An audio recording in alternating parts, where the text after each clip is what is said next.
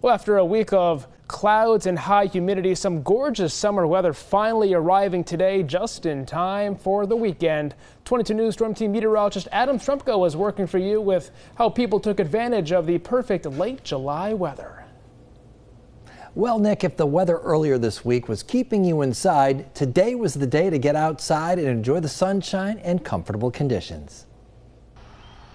The sun was shining at Look Park in Florence Friday, and people were taking advantage of the perfect summer weather, with temperatures in the lower 80s and dew points that were down in the 50s.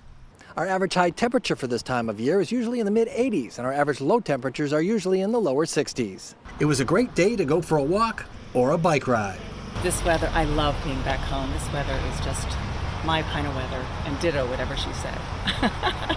It's just nice to be outside. It's a beautiful day in the neighborhood. The weather was also ideal for playing a game of pickleball or taking a nice train ride through the park. And it's a beautiful evening out there as well. Let's check in with 22 News Storm Team meteorologist Brian Lapis to find out if this gorgeous weather is going to continue through the weekend, Brian. I like our chances.